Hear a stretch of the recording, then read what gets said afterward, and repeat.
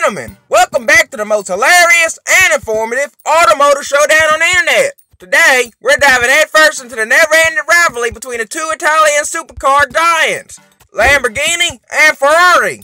Buckle up, folks, because things are about to get seriously funny.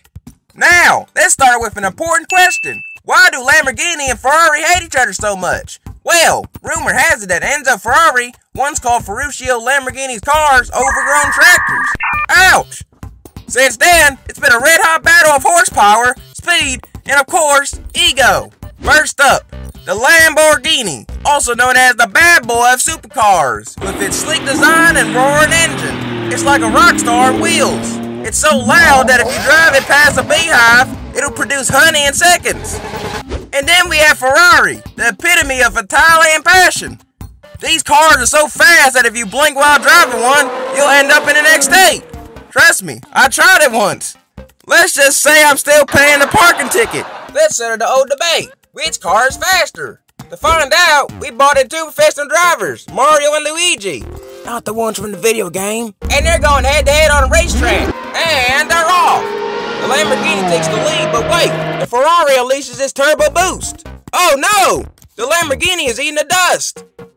I guess it's safe to say that the Ferrari has a need for speed that even Keanu Reeves would envy. Okay, enough racing talk. Let's dive into the personalities of these cars. Lamborghinis are like the party animals of the automotive world. They're flashy, loud, and always ready to turn heads. It's like they've been sipping on energy drinks since birth. And let's not forget the Lamborghini owners, those guys who rev their engines at stoplights to impress everyone. Although, I've heard that for every 5 revs, they lose 1 ear of hearing. So by the time they reach 80, they're practically deaf. On the other hand, Ferrari owners have a more refined taste. They're like the sophisticated James Bond of another world. When they get behind the wheel, they transform into suave secret agents, leaving a trail of envious onlookers in their wake. But here's a little secret. Ferrari owners are so protective of their cars, they won't let anyone else drive them.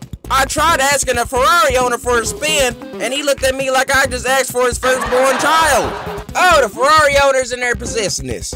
I guess they're afraid someone might discover the secret button that activates the built-in espresso machine. Can't blame them. Who wouldn't want a hot cup of coffee while cruising at 200 miles per hour? Now, let's take a peek inside the Lamborghini factory. Did you know that each Lamborghini is handcrafted with love and precision? It's like they're putting together a puzzle made of pure adrenaline.